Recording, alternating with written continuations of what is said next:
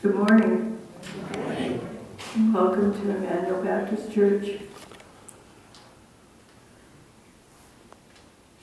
We have just a few announcements this morning. Sharon Hoover is providing fellowship downstairs.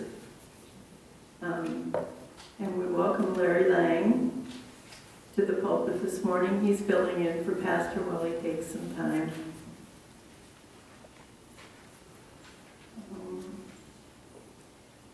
Does anybody know of any other announcements? There won't be any Bible study this week. And I think that's about it. So let's go. Al, did you? Just found out that Nancy O'Connell is going to have surgery in a couple of weeks. We'll keep her in prayer for hip replacement. Nancy O'Connell is going to have surgery in a couple of weeks for hip replacement. Anything else? Mavis? Nehemiah prayer group will be held Thursday at 11 o'clock. Nehemiah prayer group will be Thursday at what time? 11. Okay.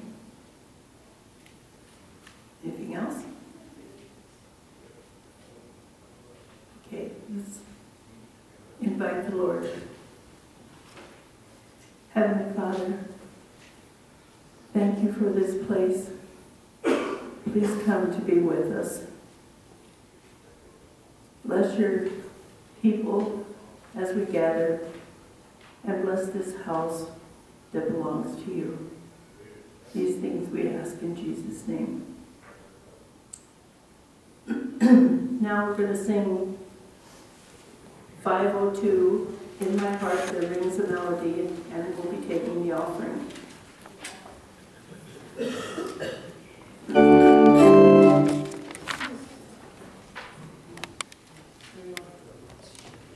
Stand. Yes, please stand.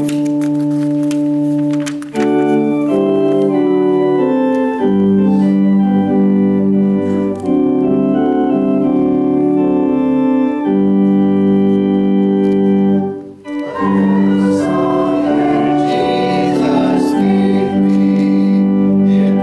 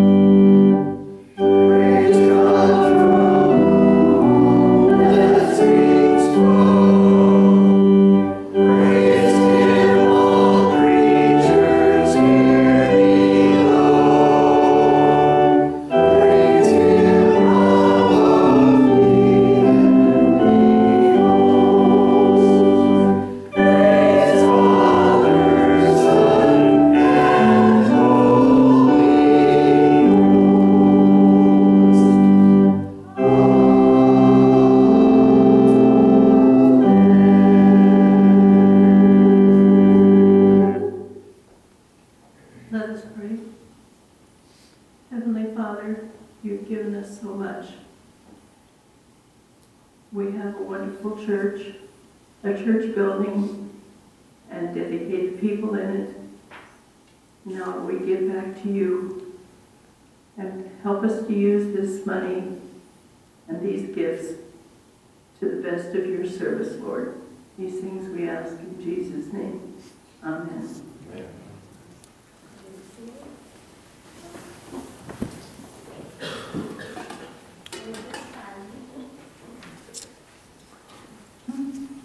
At this time, take your hymnal or your bulletin and turn to page 883.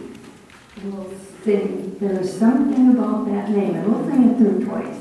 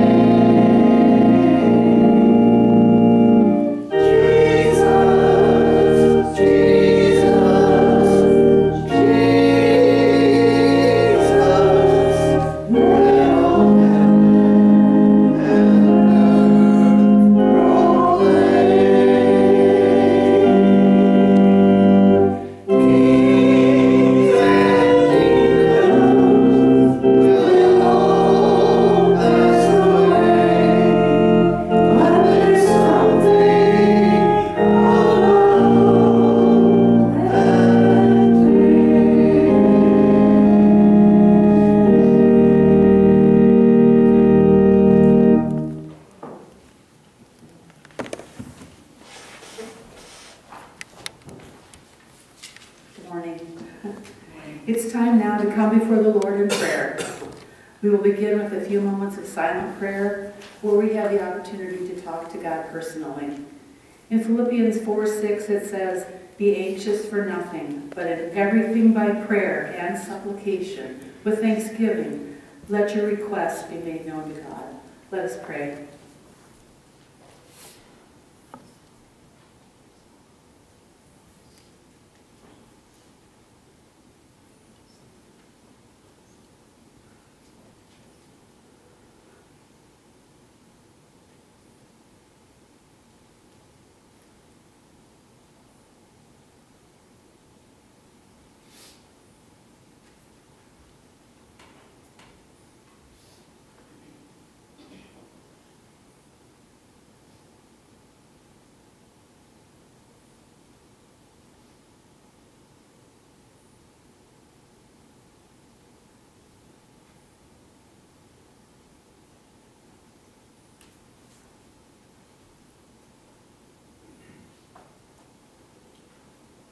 Lord, please lead and guide our prayers by the power of your Spirit. Forgive us.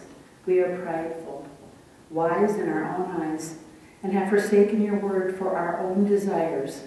Please humble us and help us to submit your ways to your ways. Lord, be in our midst this morning as we come together as your body to lift up our country and our leaders. Protect our country from the division that challenges our ability to live lives pleasing to you. Please unify your people through your Son, Jesus Christ, who is the author and protector of our faith, as we cry out to you for our land. Our thoughts today turn to the people in the South who have been dealing with the aftermath of Hurricane Helene. God bless each and every person affected by this storm and surround them with your love. We know there were many lives lost, and our hearts go out to the families of those who died in the storm. Let them know there are many of us out here praying for them and their loved ones. Lord, we know that even in the darkest hours, you are always with us. Turning our prayers closer to home, we pray for our church. We would ask for wisdom in handling the affairs of our church, and we pray for guidance in our decision making. We can't do this without you. Help us to joyfully and sacrificially be the eyes, ears, hands, and feet of Jesus to each other and to our neighbors right here in Sioux Falls. Emmanuel has endured so many losses in recent months. Over just the past few weeks, we've had several more homegoings. We mourn the loss of Roger Best, Frank Beltis, Bob Harris. Let us be thankful for these godly men who impacted so many people throughout their lives. We pray for comfort for their families and friends as they walk through this time of grief.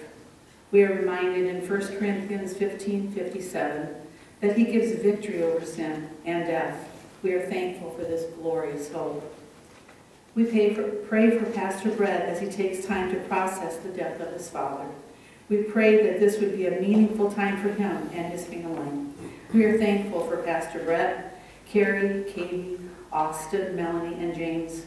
Please bless them and comfort them during this time of loss. There are several people in our church who have recently endured surgeries and are recovering. We're thankful that Steve, Eva, Pam, and Liz have come through their surgeries. We pray also now for Nancy with her upcoming surgery and pray that you would give her peace and that the surgery would go well and she would heal quickly. Psalm 65:5 tells us that you faithfully answer our prayers with awesome deeds. We pray now for continued healing and strength. We would also like to lift up those in our church who are struggling with serious illnesses. We pray for comfort and peace as they walk through these difficult times. Help us as a congregation to walk alongside them, to offer encouragement, support, and love. Psalms 34:17 tells us the Lord hears his people when they call to him for help. He rescues them from all their troubles. We call upon you, Lord, to help Carla, Karen, Wayne, Leslie's father, along with so many others, including Bob, Pam's cousin, who recently suffered a mini stroke. Pray for his continued healing. We pray that the doctors that attend to them will have wisdom to diagnose and prescribe the right course of action in each case. We boldly ask for the healing of their bodies, knowing you are sovereign and are able.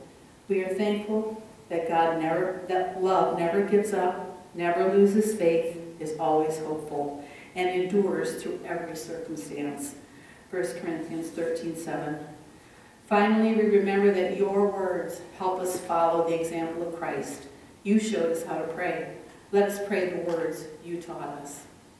Our Father, which art in heaven, hallowed be thy name. Thy kingdom come, thy will be done, on earth as it is in heaven. Give us this day our daily bread, and forgive us our sins, as we forgive those who sin against us. And lead us not into temptation, but deliver us from evil. For thine is the kingdom, and the power, and the glory forever. Amen. Now, Helen's going to have special music.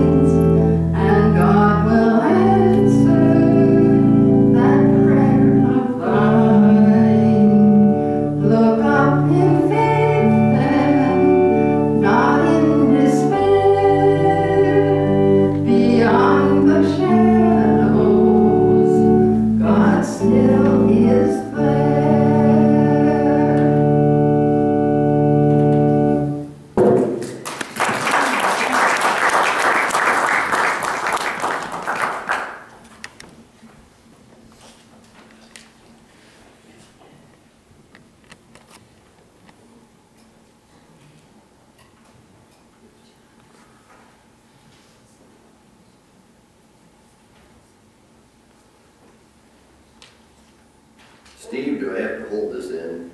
No, you do not. Punch it. Oh, there it goes. Gotta love technology. Well, thank you for allowing me to come here and fill this pulpit again. It is such a joy and an honor and a privilege to be here with you, my friends. Of course, it's always, we think of Pastor Brett and his family at this time, and it's not an easy thing. Roger was a godly man, and I feel fortunate to know that he and Frank were two men I truly respected and honored. And so we all are going to be going through a time of grief and sadness, but we know that one day we all too will meet again. And that's the blessing, the joy, the promise that comes in knowing Jesus as Christ as Lord and Savior. I would like you to take your Bibles, if you have them. I want you to turn to the book of Colossians, Paul's letter to the church in Colossae. We're going to get to that in a minute. We're going to be in chapter 1. But I want to ask you a question this morning. How well, or how do you know someone? Just think about that for a minute. How well do you know someone? Take a look at the people around you. Go ahead, it's okay. We're all brothers and sisters here. Take a look, go ahead, look around. It's the one time you're going to be given permission to look around in church. Because you remember growing up, your mom and dad always says, eyes forward. Keep your eyes on the pastor. That was, my dad was the pastor. I looked at him all day, every day. I figured Sunday was the day I could look around. So, how well do you know those people sitting around you? How do you get to know someone? Well, you're introduced to them, probably. What else? You may know them in a way you might have some common interests. Maybe you share a hobby. Maybe you both like to read historical fiction. I don't know. Maybe it's because you have some sort of bond or connection. Maybe you went to high school together. Or maybe you're related. Or maybe you were just best friends growing up. But think about the people in your life. How do you know them? What makes them important to you? We're going to follow that theme this morning as we take a look at Paul's letter to the church in Colossae. I want you to turn to chapter 1 of Colossians.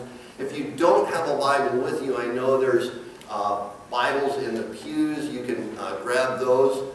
But we're going to be starting with verse 15 of Colossians chapter 1. And this is what it says. The Son is the image of the invisible God, the firstborn over all creation.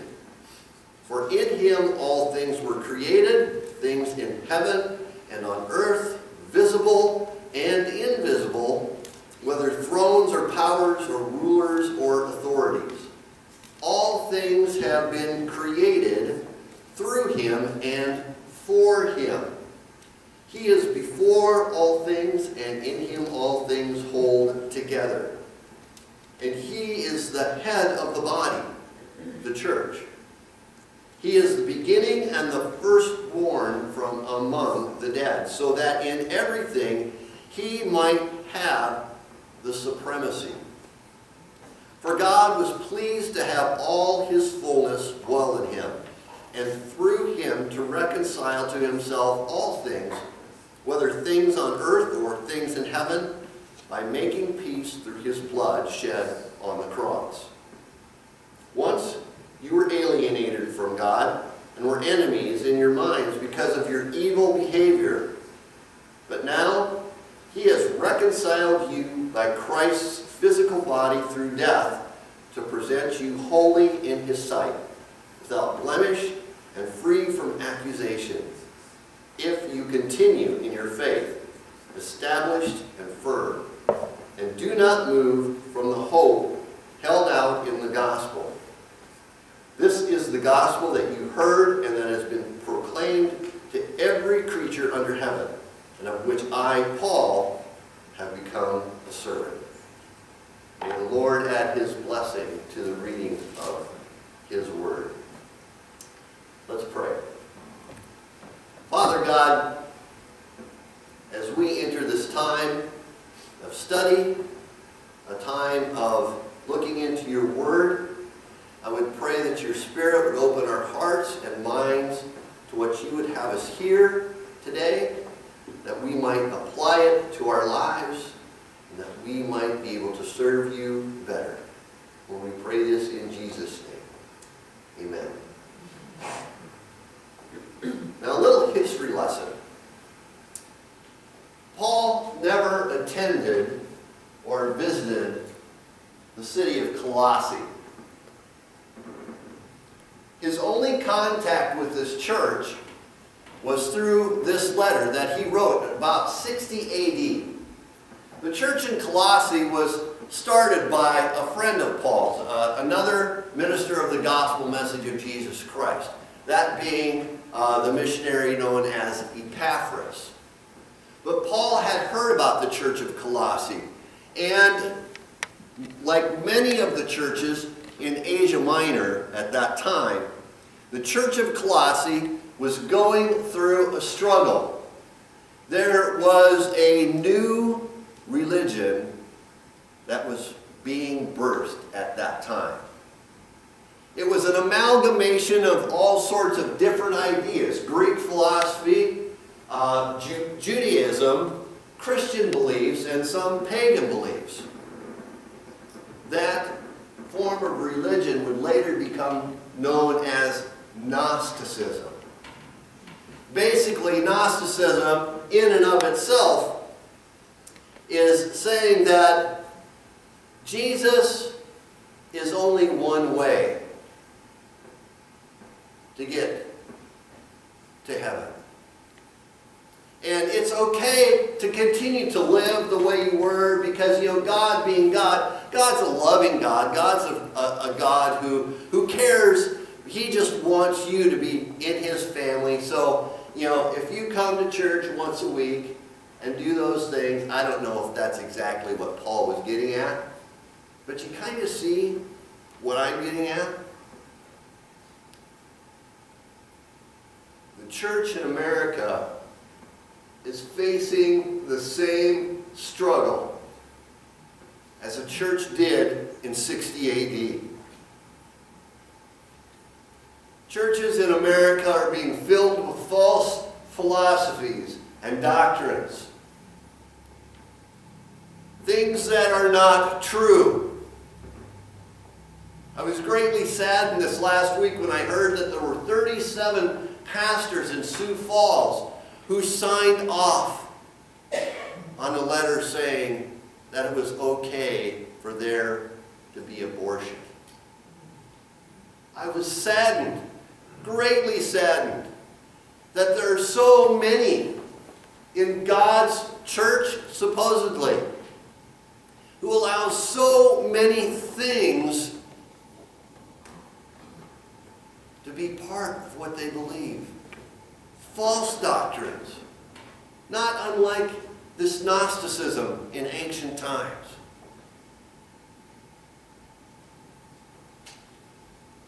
We live in a world where all of a sudden the world is more important than God.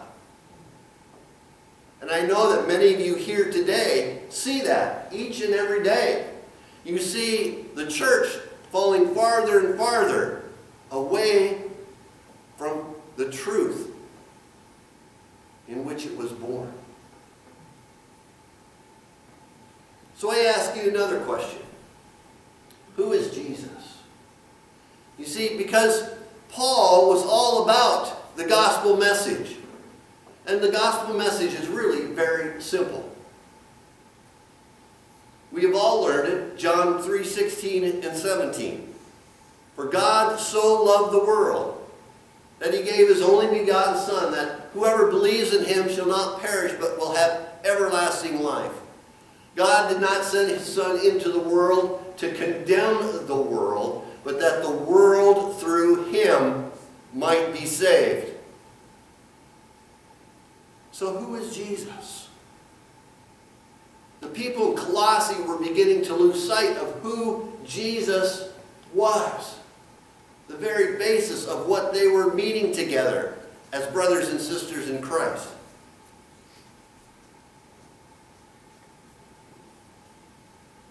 Let's take a look at these first few verses. Verses 15 through 20 tell us exactly who Jesus is. First of all, Jesus is the image of the invisible God. Even when Jesus was going through his ministry, Jesus would say, I and the Father are one. If you see me, you see the Father. God sent himself down as Jesus so that he could move in and amongst man. To touch, to feel, to hear, to be part of the lives of humanity. He was the firstborn of all creation. If you go back and look at John chapter 1, the Apostle John writes, in the beginning was the Word, and the Word was with God, and the Word was God. He was with God in the beginning. Jesus was there at the creation of all things. He was the firstborn of all creation. He created all things. He was right there. All things were created by him. Imagine, we always read the story in Genesis. God created the heavens and the earth, and he formed everything in it. And his hands formed all the animals and everything. But think about this. Jesus, who is God, was there as well. Right there. Everything was made, created by him. And it was created for him. And because of Jesus, because of God, all things hold together. Think about this. I saw a little clip. I wish I would have written this all down. But I saw a clip the other day where a boy was speaking to his mother. The boy is a very smart person. And he said, the mom did not believe in God at all. And yet her son says, imagine this, Mom. If there was 1% less gravity, we could not exist. Or if there was 1%, we would just fly off. If there was 1% more gravity than what we have, we would be crushed. If the sun was a certain amount of miles away, we would freeze. But yet if it was a certain amount closer, we would burn alive. Nothing would live. And yet in all of that, the Creator gave me the perfect mom. And you think about it. We have a God who holds all things together. We have a Savior who holds all things together. As we read on in these first few verses in Colossians, he is the head of the body, the church. Christ is the head of the church, not the building, the church as a body. We are all a body of believers. Christ is the beginning, the head, the one who sets the top. We are his hands. We are his feet. In this day and age, we are his voice. Our actions are governed by the head, Jesus Christ. He is the firstborn from among the dead. Jesus Christ died on a cross. He died on a cross. He descended. In death, he rose again. And in rising again, he holds the keys to death. He holds victory. And it goes on to say, because of that, because he is the firstborn, that he rose from the dead, he has supremacy over everything.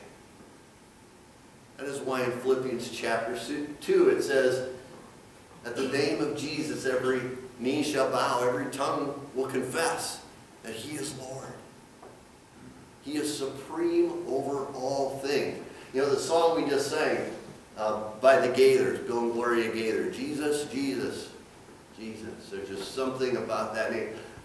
For some weird reason, I started singing that song 2 weeks ago, not knowing that I was going to be preaching here today. Why is that? As I've been studying this book of Colossians, I'm struggling with who this Jesus is and why he is so important in today's world. And because of where I work, I am granted a wonderful opportunity to share Jesus in a way that a lot of people don't do. I have people who come to me at the credit union and ask me specifically for prayer. They lay their burdens on me. I'm able to share Christ, the gospel. I'm able to invite people to be part of a fellowship. I even invited a bunch of my co-workers to come to church today.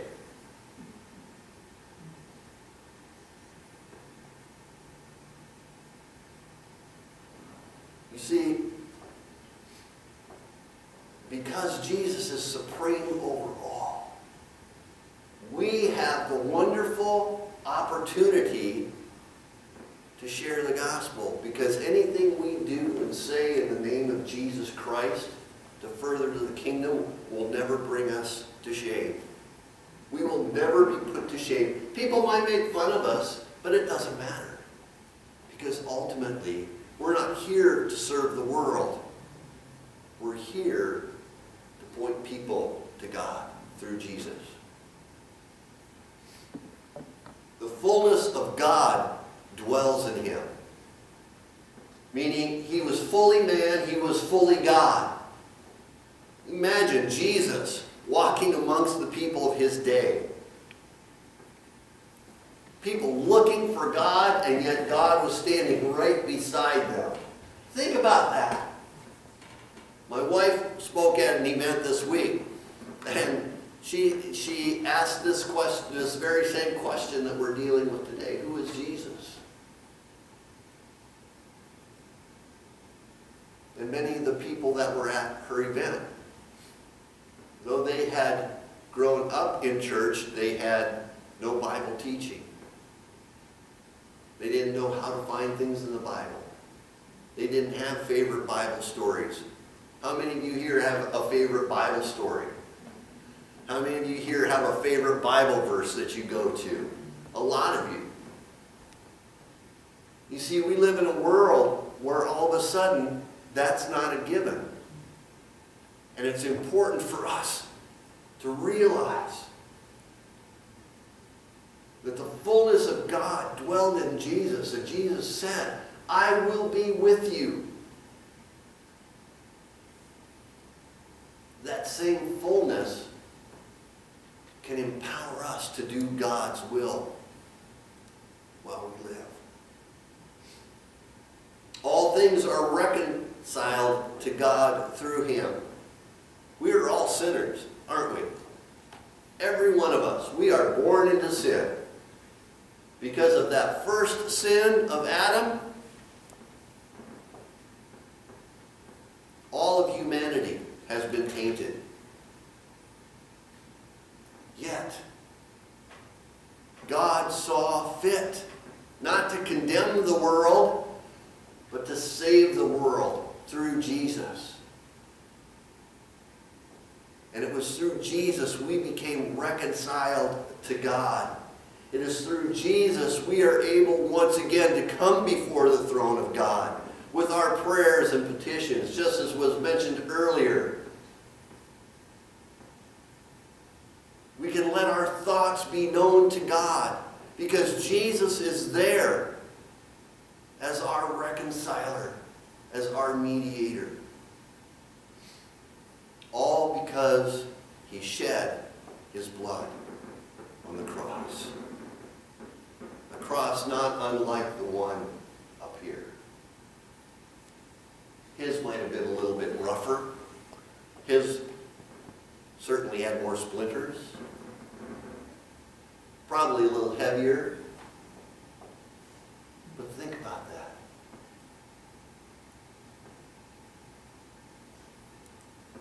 You see, we need to pick up God's Word.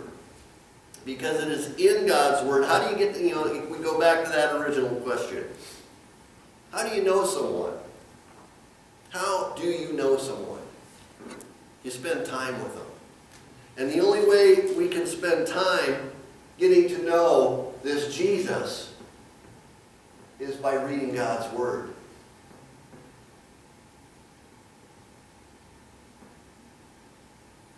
And I'm sure many of you have learned this verse as a child. I will hide God's Word in my heart, that I might not sin against him.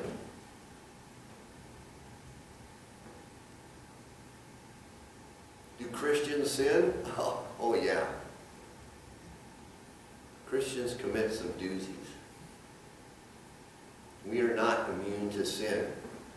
But we have a risen Savior. We have this Jesus who has gone before us, who has created all things, is in all things, works through all things, to bring us to God, his heavenly Father.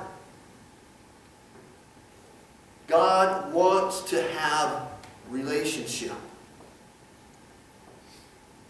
And he provided a way for we, the people, to have that. Which brings me to my final question. It's one thing to ask the question, who is Jesus? It is another thing to ask, to you, who is Jesus? Think about that just for a moment. To you, who is Jesus?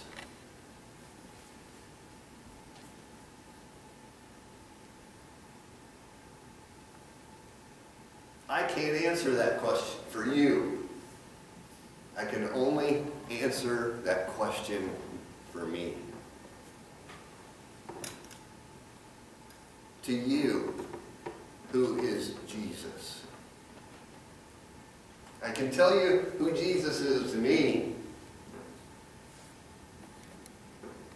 He is my Lord. He is my Savior. He is my friend. And I know that when I die, I will spend eternity in his presence. I know that beyond a shadow of a doubt. But there are many in our churches today who don't have that faith. They doubt what they believe. They don't understand what Jesus did for them.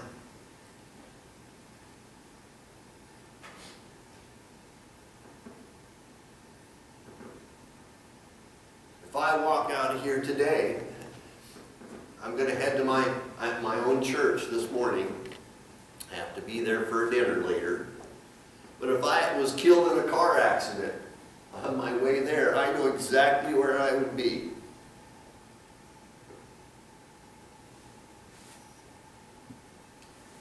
So the question to you is this: to you, who is Jesus? John 14:6, Jesus says these words, I am the way, the truth, and the life. No one comes to the Father except through me. You see, as we read through this letter Paul wrote to the Colossian church, that's the underlying theme. Jesus is the only way. Jesus is the only truth. Jesus is the only life. It is only through Jesus, who created all things, who is in all things, who works through all things, who is the firstborn among the dead, the one who holds all things together, the one who is supreme over everything, the one who loves you so much that he died for you. It is only through Jesus, only through Jesus, that you will spend eternity in the presence of God the Father. Only through Jesus. Romans chapter 10 tells us if we can confess with our mouths that Jesus is Lord and believe in our hearts that God raised him from the dead, then we will be saved. There's something that we have to do. In Paul's letter to the Philippians, he writes, we must work on our salvation each and every day. Because really, we only have one day, don't we?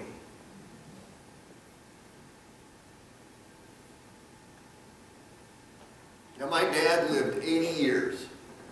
Just short of 80 years. So if you pulled out a tape measure, and if I pulled out that tape measure to 80 inches, I just had my 67th birthday. If I took a scissors and I clipped off at 67, how many more years do I have?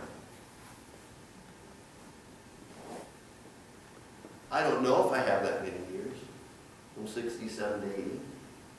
I don't know if I have one day. I do know I have one day. And in that one day, it is always my hope that the light of Jesus might shine through me.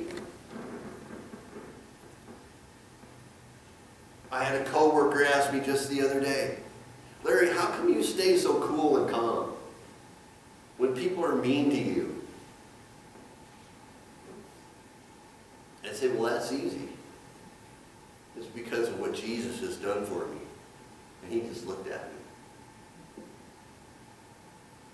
I've now reached a point where I really don't care what I say at work.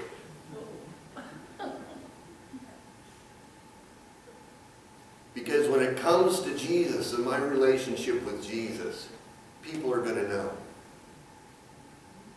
I don't care whether they're atheists, agnostics, if they serve some other religion, I don't care. Because unless they know Jesus, they're lost. So the challenge to you today is this: to answer this question faithfully, truthfully, each and every day. To you, who is Jesus? Because I can't answer it for you. I dare you, go home, write out on a piece of paper, to you, who is Jesus? Tape it somewhere where you can see that every morning when you get up, as a reminder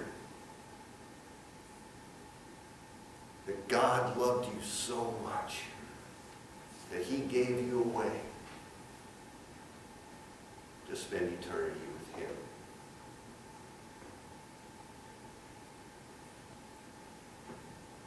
We don't have really more than 80 years of life according to the Bible. If you're lucky, you might live longer, the Bible tells us.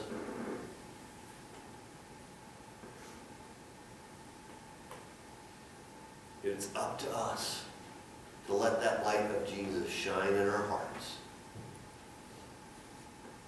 so that the people around us can know the truth and the way and the life. Let's pray. Father God, we thank you so much for your Son Jesus, that you saw fit to send us Jesus, to fill him with who you are.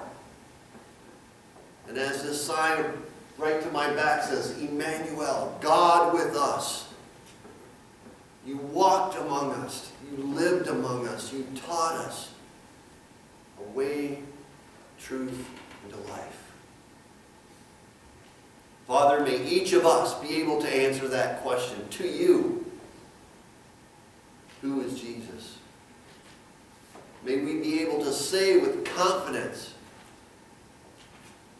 that Jesus is Lord and Savior. Father, let the light of your love shine in us. May we be your instruments of peace and of truth. May we not waver. May we take your word that you give us. May we hide it in our hearts. May we live it and share it each and every day. Use us, Lord, to accomplish your will and your purpose. Lord, we pray this in the name of Jesus. Amen. Take your hymnals, if you would, and turn to number 585. We will sing our final hymn today, Be Still and Know. 585. Let's stand and sing together. Be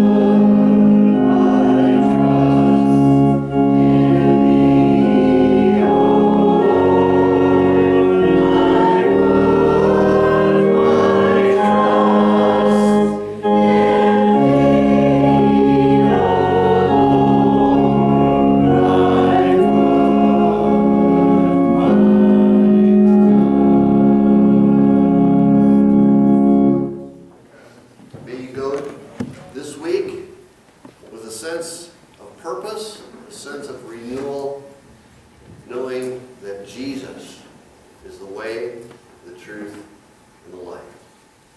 Let your light so shine before men that they might glorify God